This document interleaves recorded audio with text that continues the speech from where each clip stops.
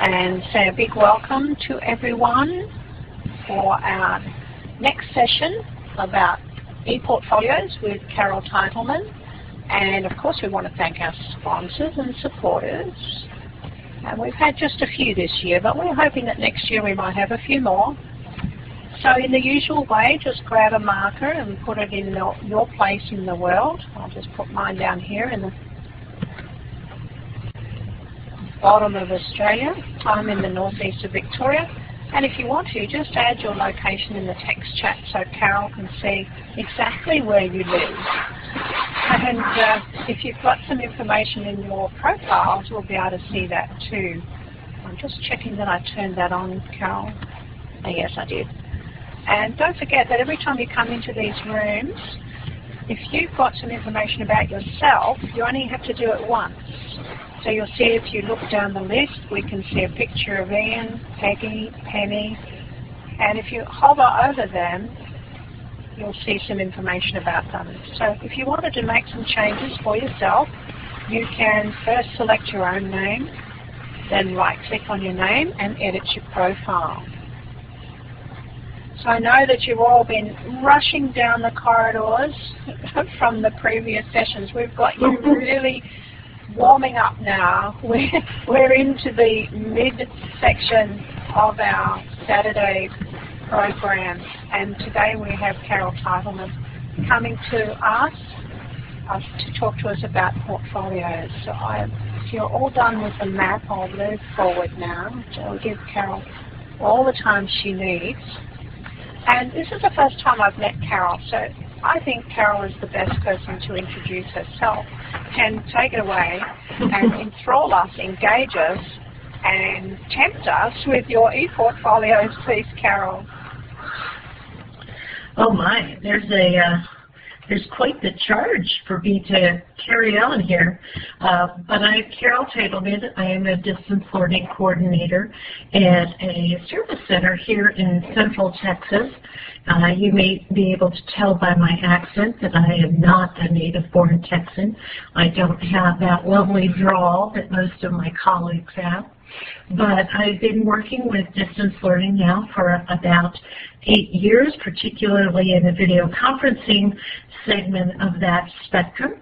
And I've been working with instructional technology, ePortfolios, and some online courses for, I hate to count.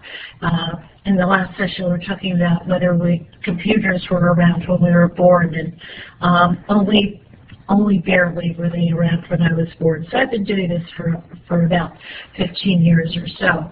And ePortfolios have been something I've thought about for a while, and Coach Carol just told me that there's actually a WordPress site called ePortfoliosAustralia.wordpress.com that I'll be checking out after this session, because I've had kind of a love-hate, push-me-pull-you relationship with them over the years, and first started using portfolios when I worked with middle school students, so they were between 12 and 15 years old, and we used to have big banker's boxes with lids on them where our students would put their work, and once every 6 weeks or so we'd hand them their box, and they'd go through and cull and pull out things and put other items in, and some teachers would make suggestions as to what they needed to have in there, and it was very awkward to have those boxes around. So as computers became more and more prevalent in the schools, the idea of just putting them into some type of digital format, of course, was a great magnet, and it kind of caught me.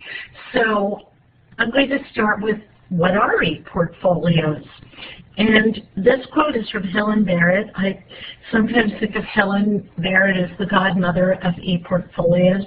If you haven't heard of her, if you look online for her, she has a blog about ePortfolios. She's been writing about them for over a decade. She has some marvelous resources for people to use. So I love this picture going with the quote here about that reflection. What do we really want to have people see about us? What do we feel are our strengths? Where are we growing? What do we want them to see?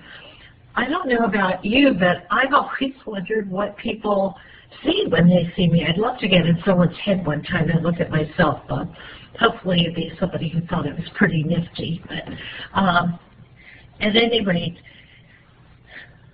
I think that key phrase in here is that you're undergoing continual personal development.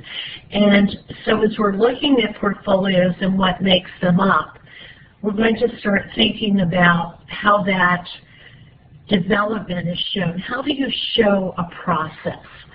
So I'd like to take a moment and just have you, in your own words, write down what you think is the essence, the essential part of a portfolio. And I believe you all have the tools, so you want to use the fourth one down in that little toolbar and click on the single A and then click on this board, and then you can start typing. I'll give you a moment of think time.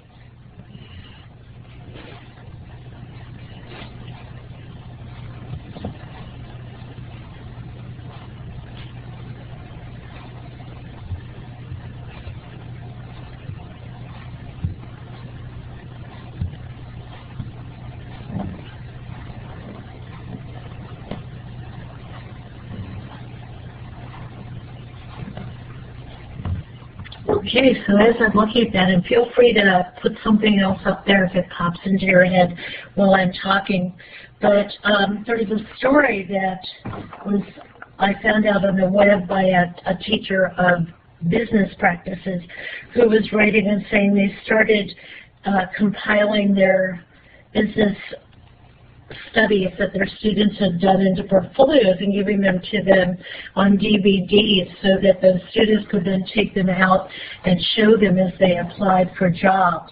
And they discovered that just collecting things wasn't quite enough. So that's where we start. We start with those digital artifacts that someone listed and taking that kind of snapshot of learning. So I'm going to use all the words you put up there.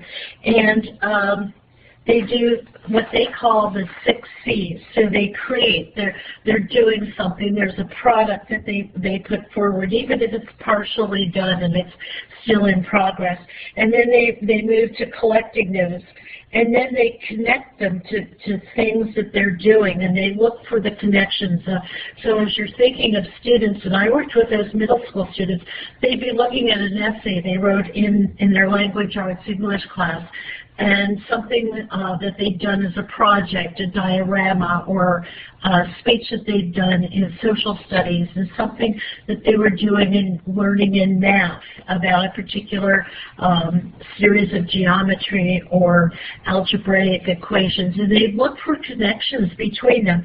And that, to me, was one of the most important parts of any portfolio for me, is looking for those connections, making those synapses really, really work so that the learning becomes embedded deep in those brain cells.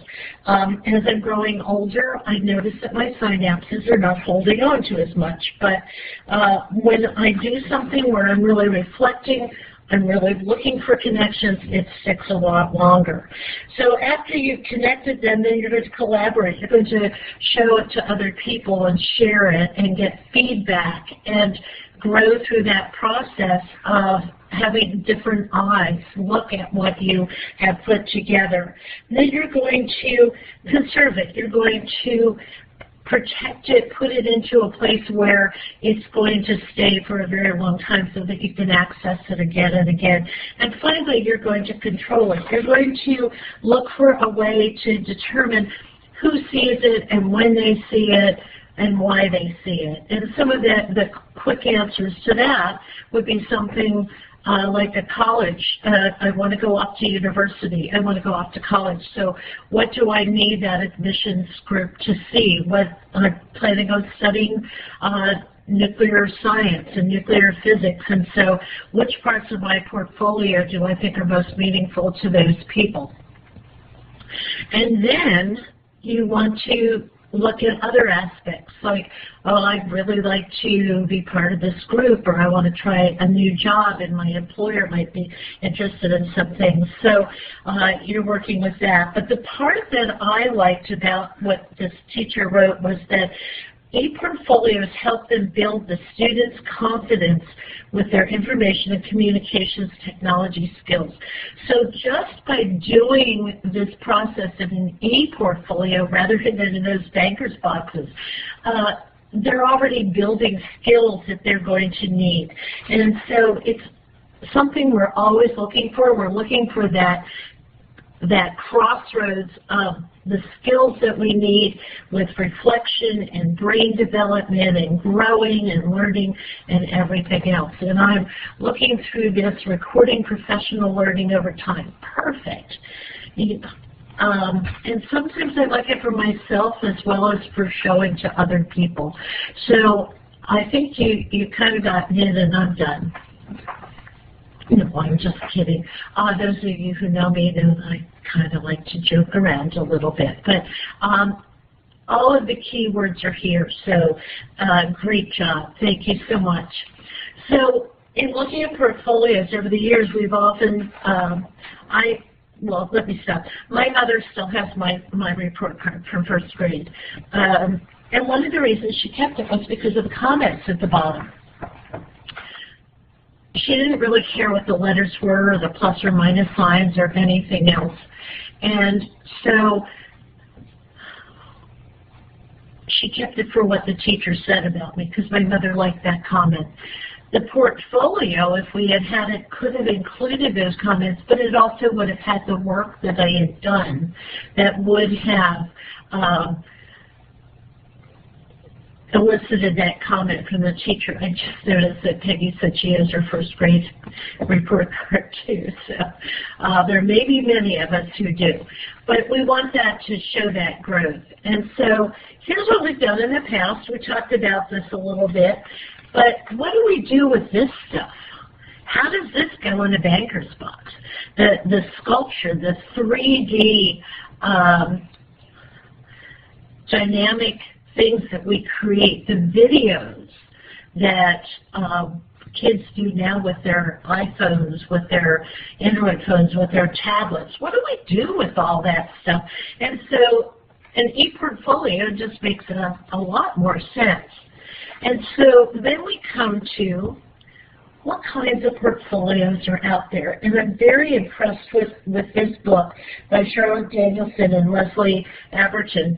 And it's out on the ASCD website. So if somebody would take a moment and just type in ascd.org for me so other people can get to it.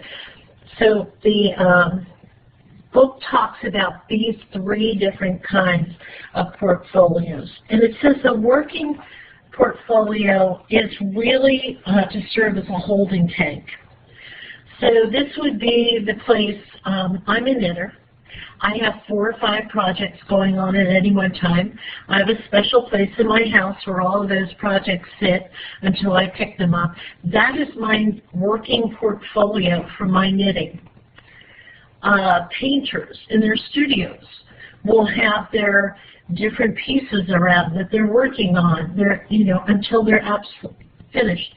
Authors will have the writing either, well, today on the computer or on tablets that they're working around, or sometimes napkins, depending on how that author writes. But we all have somewhere where we need to hold the pieces of things that we're working on, and students need that too.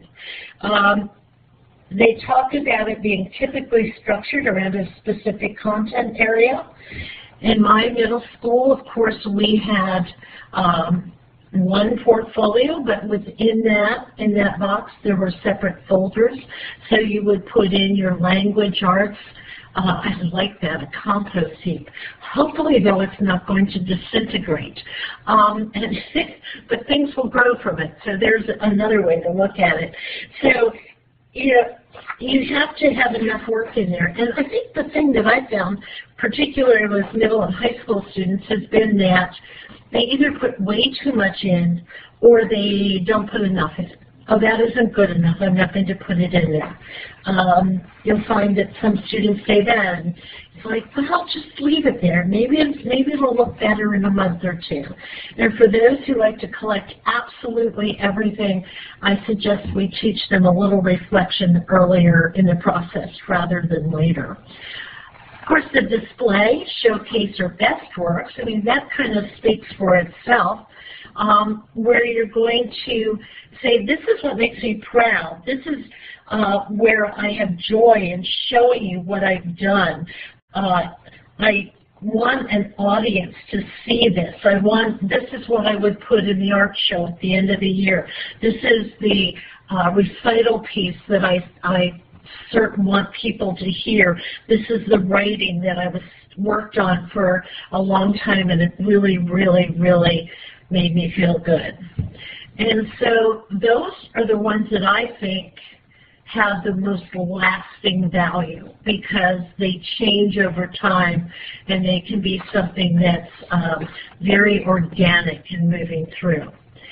An assessment portfolio is something that I wish more of our schools used rather than standardized tests. But it's one that's a little bit more specific, and I'm sure you can guess why.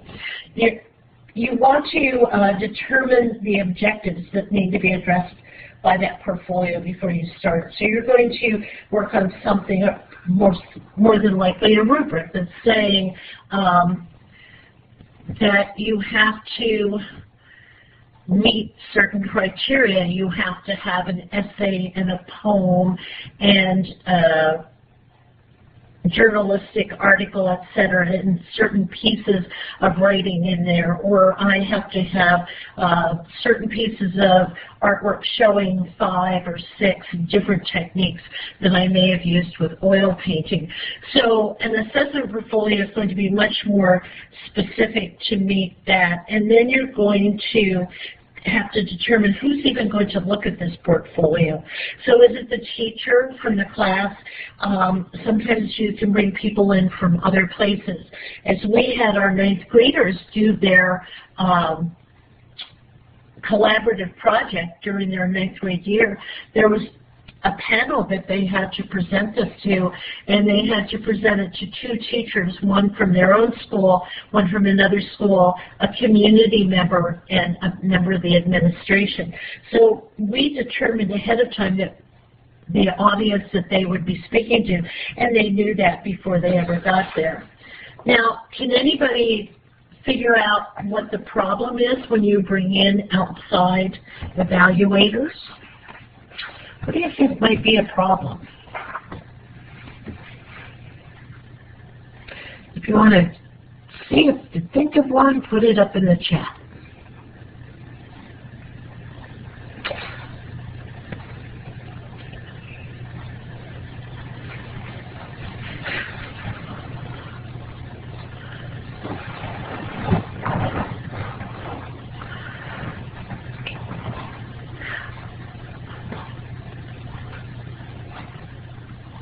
Okay, so they not knowing the student or the context, that they're just there as an assessor. I'm taking that as the meaning from what you said, Carol. I might be a little wrong on that, so elaborate if I am. But what we found was that you're right, they didn't know the student, but they were much more objective about the content. They did not see before and after. They only saw the final product, but that wasn't the total assessment. So they were there for the assessment of the final presentation. And so it was interesting to us that that became part of it because the students wanted their feedback saying, well, we want to know what it looks like to somebody who's never seen us before. You know, they felt that those of us who worked with them all the time were less objective about what was being presented. We, however, brought into that equation the fact that we saw change, the fact that we knew that student, the fact that we saw the whole process before us. So we felt we got a fairly well-balanced look at what was going on. But when you look at these three, you want to think about which type of portfolio you really want to be establishing, because they all have a very different purpose. Here are some more specific portfolios that you might look into. One for community service, an interdisciplinary unit. Those are my favorite because I always like to see the different pieces and how they fit together. But you can hone that down into a more refined subject area, one looking at one that's geared towards employment, or maybe a skill area. Yes, parents are some of everything, aren't they? I'm still reminded of that by my children who should be well beyond that, but another day for that discussion. So as you're looking at your portfolios, you could have a working portfolio, an assessment portfolio, or a showcase portfolio within one of these specific areas. So I was going to ask you to go out and go to a Google Doc and put in your name and the type of portfolio that you'd like to start with. But I think for right now, let's just use the chat and take a quick survey as to which one you think would be the one you'd like to start with if you haven't done one yet. And if you have, what will be the type that you really like best?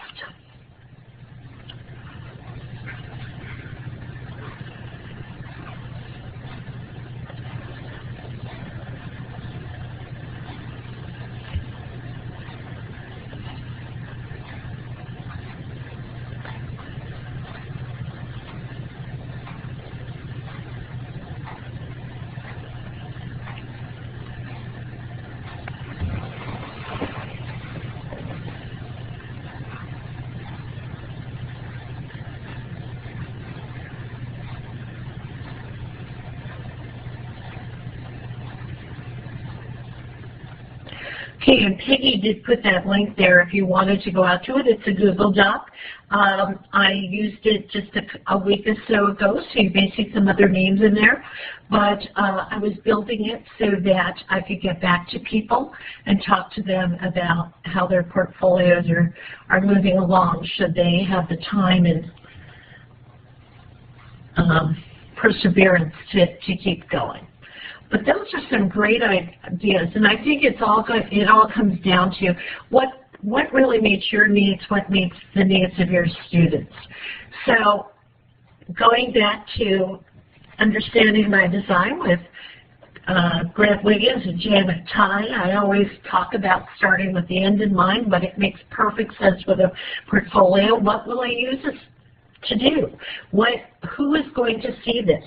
And so we need to spend some time thinking about what is the goal, the purpose, and who's going to be out there looking at this.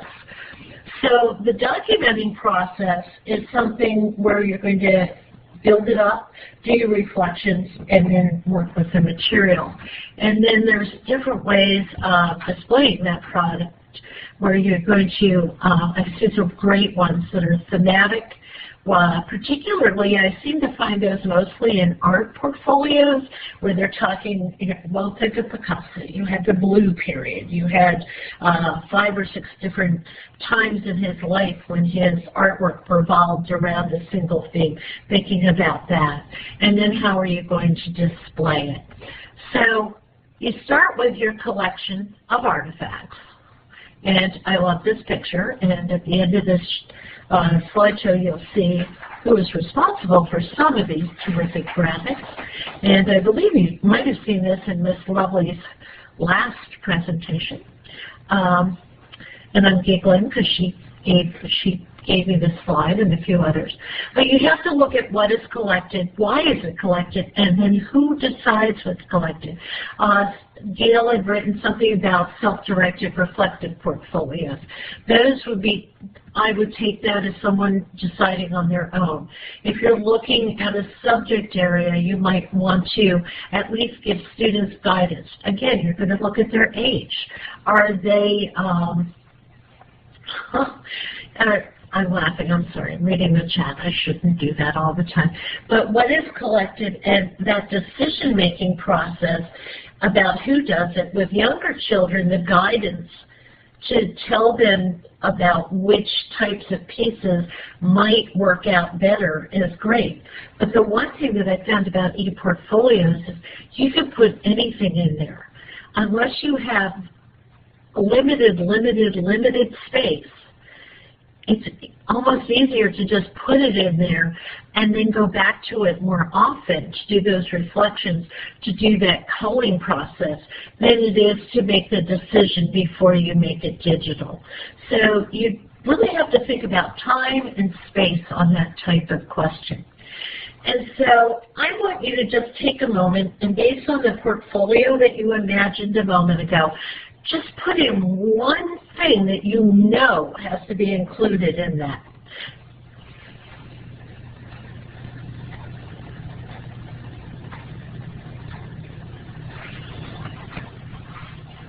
Yep, in your portfolio. So you have this wonderful mythical ePortfolio, or maybe you actually have one. And what is the one thing you know you absolutely have to include in there? Okay, we have a writing sample. Ooh, a summative task. I like that one.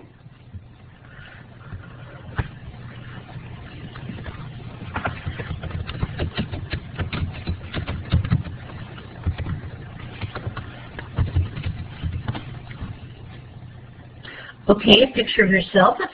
That's a great idea. I put up my knitting, images of people and places. Oh, Socratic Q&A. Oh, I like that one, yeah, that's a great one. And a reading log, yeah. So there are many places online now for people with different interests where they can collect things. And if you think about it, in the social media, we're already collecting things. We're collecting on Pinterest. We're collecting things as we build our photo albums in Facebook. We're building I'm in a group called Ravelry. It's a social media network for knitters, and we have galleries of what we're doing, and we have notes to each other about different processes. And I think if you talk to students, you're going to find that as many of them are using social networking, they may already have things that are out in that digital collection that they can move into a portfolio that's purposeful for reflecting what they're doing in becoming an educated person.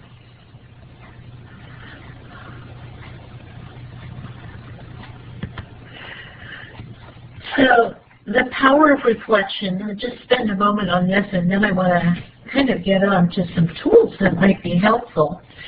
But as John Dewey said, and this quote came to me from a very special friend of mine, but it's not our experience, it's reflecting on it. And I will tell you, as a student, I fought against that for many years.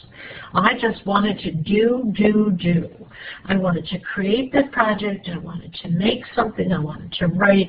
I did not want to sit around and think about it later. If I did a math problem, I solved it. I didn't want to have to tell you how I did it. I would probably not fit into some of the things that are going on in building portfolios today. But as I've grown, hopefully I've learned a few things along the way. I learned that when you step back, when you take that time to go back to something and look at it, you become much more self-critical, and you're able to see it more clearly. And so everything my teachers ever told me absolutely was true. So if you want to build an environment where this can really work well, you want to provide enough wait time for students to reflect. You want to give them enough time. You want to ask some probing questions about that and give them that enough time and that environment that's supportive, and maybe even give them some prompts. And here are some prompts that might help. And as I read through these, I thought, you know, those are pretty good steps. So I'm going to give you a minute just to look at them and see if there's one you like.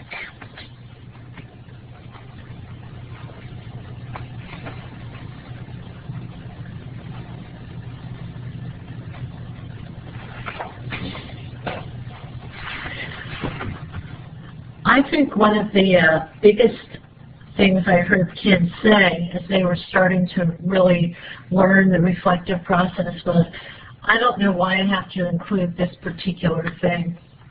I like this step one too. And so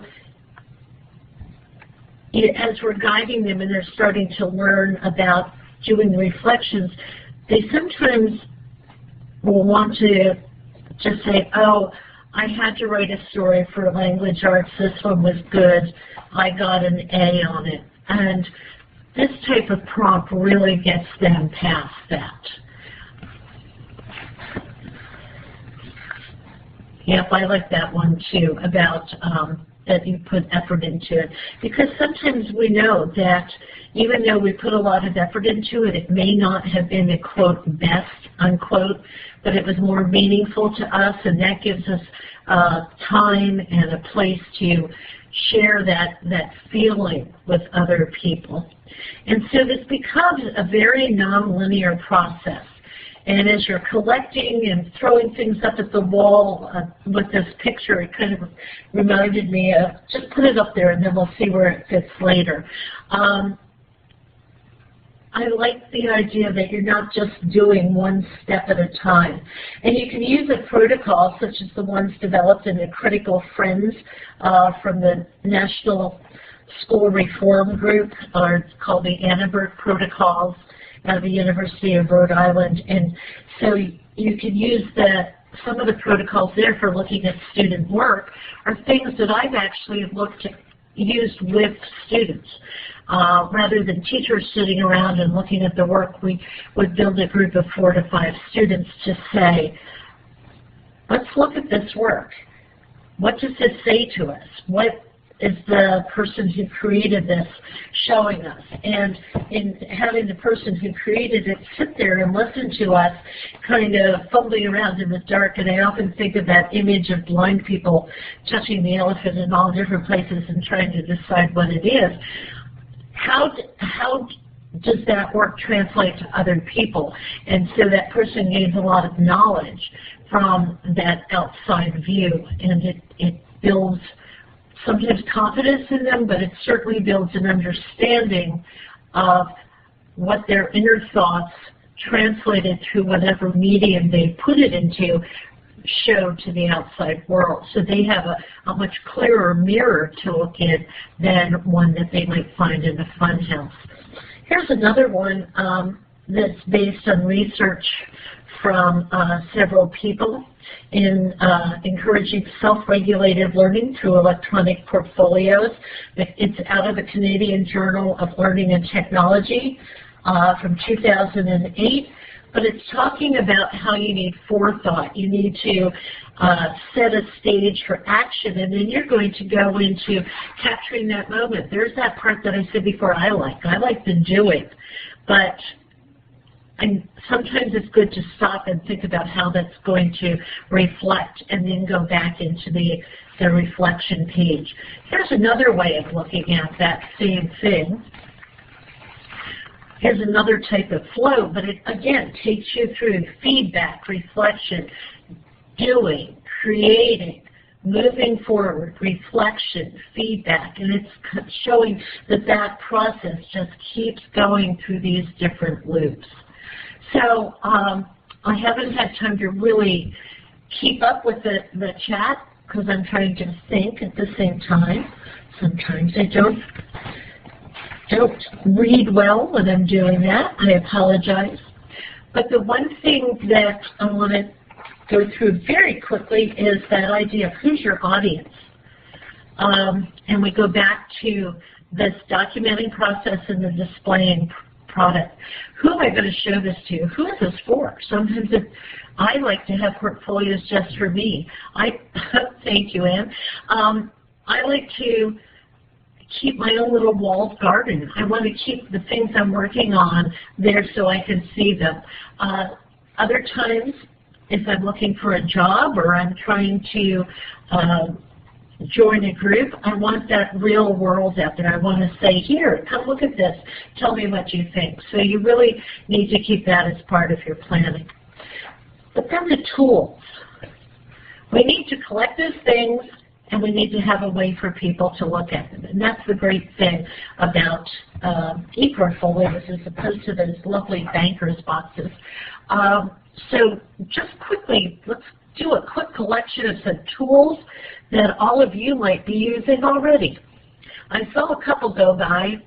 I think Edmodo made it into the list before, and WordPress is another good one. Explain Everything. Oh, I like Weebly and Scoop It and Pinterest. My problem is I can't decide which one I like best. Oh, PhotoPeach, Wikispaces, Flickr, great list. Okay, so there are a couple here maybe you haven't heard of, and yes, there are too many. Oh, Dazzling, I hadn't heard about that one. But the first one here is called Bulb, and it is at bulbapp.com. And I'm going to see if I can't take you out there for a moment. Whoops.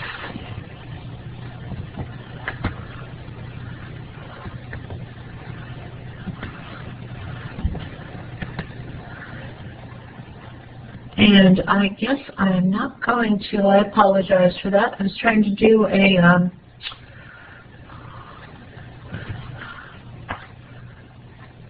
oh, okay, well, let me try opening it on my screen and seeing if application sharing will be a little faster.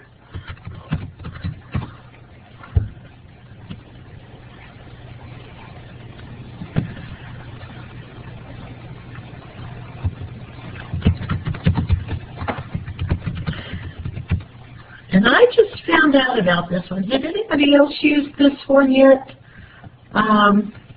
It's to me kind of a crossover between Pinterest and some other tools, and it was kind of a walled garden. But okay, that's just not gonna. So BulbApp is one, and I suggest you use it. It's out on it's on the list that I shared with you, but it creates pictures that show across the screen very much like a Pinterest, but without text. And then you can build, I kind of consider it a graphic wiki spaces that to me is very eye-catching, and then you can build the text and the components behind that. Oh, I know about the app sharing, but the program wasn't loading anyway, so, but let me go back one here. And I won't sign in. I'll do the app sharing so you guys can at least see this lovely little origami Yoda.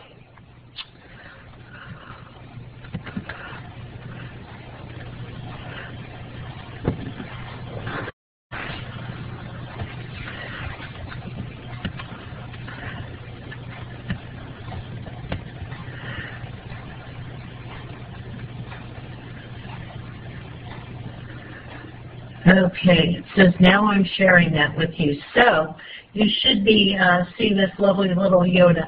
That's pretty typical of the apps that, the graphics that are in there, so that's something that you might want to look into. I'm going to turn that off for now and go back out of that.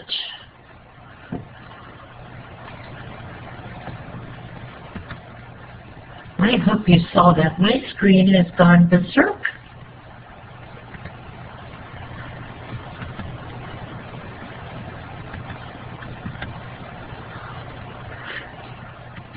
Okay, I don't know about you, but I was seeing some crazy things on my screen. So maybe I'll just go back to the slides for now.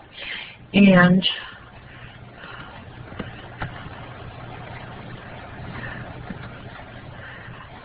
but you know, we have in the U.S. a bunch of state-provided, district-provided collection spaces, many different programs that are available. Here in Texas, we have something that from a company called Dazzling, and it provides a space for students and teachers to have ePortfolios, as well as some other items. There's some social media, there are a lot of other things, but the portfolio is a lifetime portfolio. Once you've started it, it stays with you for life. Also, the state of Minnesota has one of those lifelong portfolio systems. So as you're going through the schools in Minnesota, those are also. Wix is another site, Folio for Me, Google Sites, Learner Journey, and Education. All of these are places that have been built around the idea of building a portfolio. So you're going to find the tools that are in there are particularly good in helping people organize into different subject areas or specific purposes. And what I like about them, and yes, you are back, and so they will have a way that you can give a key to someone. So I could have a portfolio that may have 20 different aspects to it, 20 different places where I have put the full range of my professional portfolio. So my middle school career artifacts, my teaching graduate school artifacts, my presentations at conferences artifacts. And as I'm applying for a new job, some of them are going to be more germane to the employer. And so if I give them a key, they will only see what I want them to see. So that's really a good criteria for choosing some of these portfolio sites. Now, other places that you can use are blogs, and some folks had put up that they used WordPress and some of the other products that are out there. This is one that Miss Lovely suggested to me, and it's safe and simple blogs for your students, and so it's a walled garden type of area where you can build portfolios and you can determine who sees them. You can open them to the world. You can have them password protected, and they're very, very helpful, particularly from K through about 3rd and maybe up into 4th or 5th grade. But Wiki Spaces, another one, and here are some examples. Again, these links are in the links that I gave you so that you can go and check them out. But Wiki Spaces are easily accessible. The educational Wiki Spaces are easy, free for educators, and so they're a good spot. And yes, I agree, they should have a good iPad app, but they're still a nice spot to try and put things up. Here are some others, and these are more specific to tools that you might use. So VoiceThread, Glogster, Little Bird Tales, and AudioBoo all give you the ability to record. You can put it with pictures. You can, I like Little Bird Tales because it really does appeal to your younger students. You might even go, I know in middle school and high school we used sound studios equipment. We used some higher end recording devices, and so you can start at one end and move to the other end, building those ICT skills as the kids progress, and really record their thinking. And I found that kids love to talk for a long time.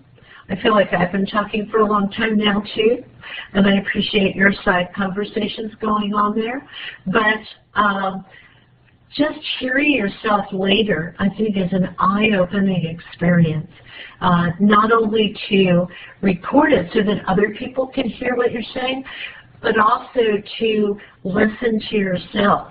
Again, it goes back to that reflection, and reflection of sound is just a whole different emotional experience than reflection of sight. So I think it's well worth it to have them do some recordings.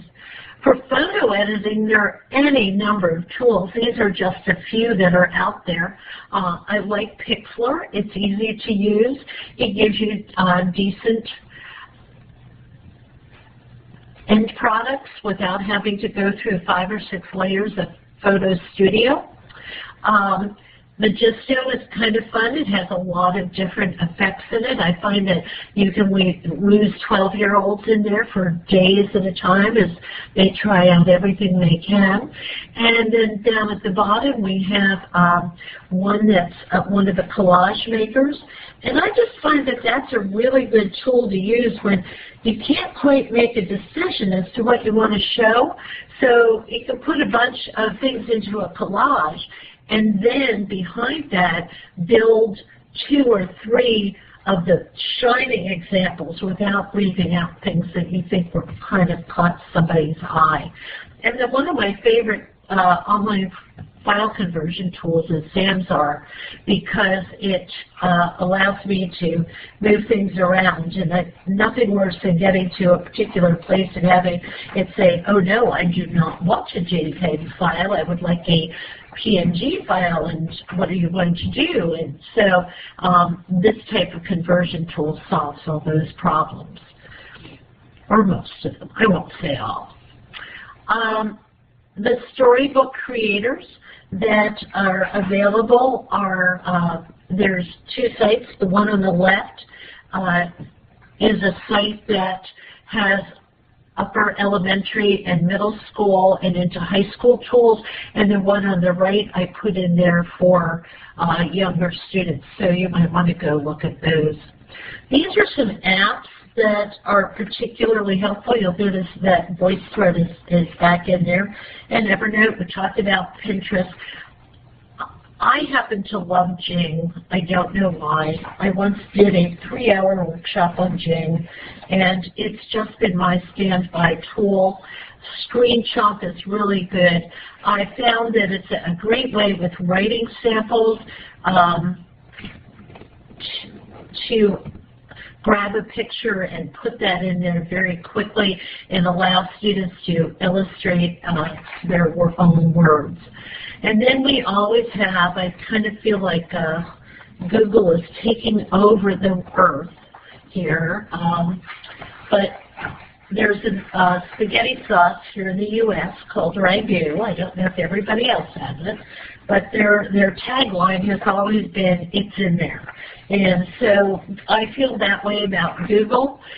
You can probably stay in Google World and do most of what you want to do in most portfolios. And then other things that become particularly useful are your standby scanner, digital cameras, video cameras, audio recorders, and we know every single one of those is now inside your smartphone. So we probably cross off the top 4 things on the list and say just take your smartphone with you. I've had students record videos on a smartphone that have had such good quality that I don't know why I would take the video recorder with me anymore, but then it really depends on the phone that they have. I'm looking at the time, and I think I was going, I'll go ahead and ask you this question. But what's the one tool that you use most? Just pick one and type it up into the chat.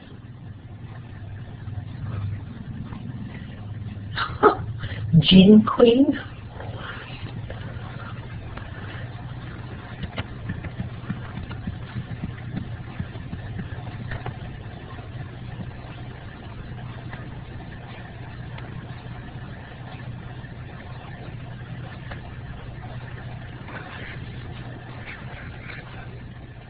I like that, Danielle. I hadn't heard about that one. I'll have to try that out. Yeah, and with tablets and phones today, as I said in that last one, I really think at this point I might as well just get rid of all of these and just say use these and use them as these different tools. So I want to leave you with this.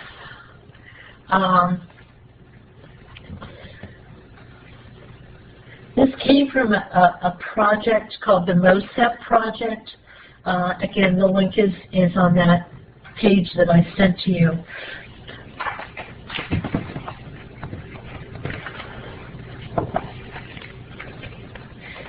And I think that the key word in here for me is the process that's used in creating them, because it really talks to the skills that we need to create. It talks about the metacognition that we need to go through the creation and the reflection and the collaboration. And then the part about school culture, I still remember a study that was done during the mid-90s that said if teachers use computers regularly to support learning, they will become a constructivist, whether they intended to or not.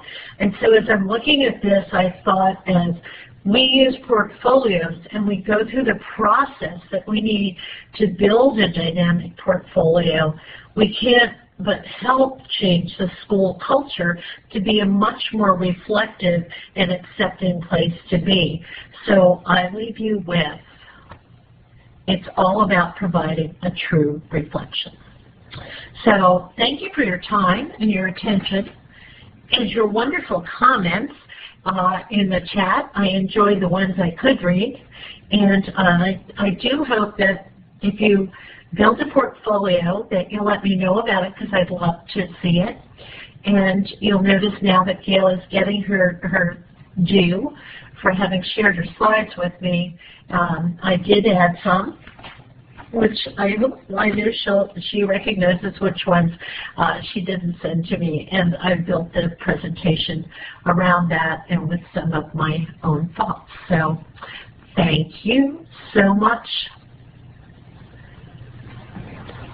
Carol, thank you so much. It's Anne here now because Coach Carol has had to go and set up another session. I loved your closing thought. Can I just go back there a minute? It's about providing a true reflection. And then I read your blog says, the places you'll go. And I think if we do truly reflect on what we are doing, what we are learning, how we are learning, we will go to lots of places that we could perhaps only dream of if we didn't do that reflective process in between. So there's been some fantastic resources shared in the chat.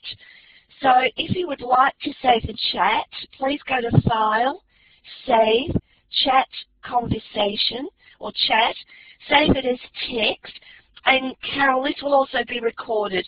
So you'll be able to go back, I think you'll be able to put it up on YouTube yourself if you'd like to, and make sure I'll grab the chat, and if not, if you don't get it, I'll share it with you. But a big round of applause for Carol. We probably don't have time for questions, Carol, sorry, because it takes a little while for us to get out of this room and then run down the corridor to the next one. And before I let you have another go, Carol, if there are any pressing questions, please put them in the chat. Just to let you know that the next two sessions, first one is bringing the world to your classroom. That's about to start in 3 minutes. And then hopefully mobile learning, downloadable audio books is next. Thanks again, Carol, for your valuable time. Thank you so much for allowing me to be part of this conference. I'm really enjoying the other session. So I'll see you again in another room.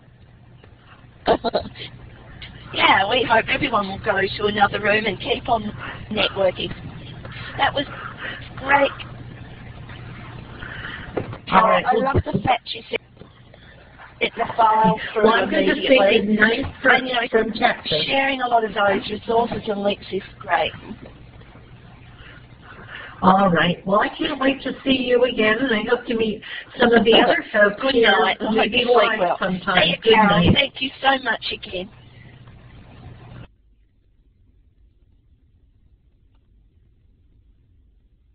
Yeah, good night. Just remind people that please close out of the room and you'll be asked to fill in a survey. Okay, see you later.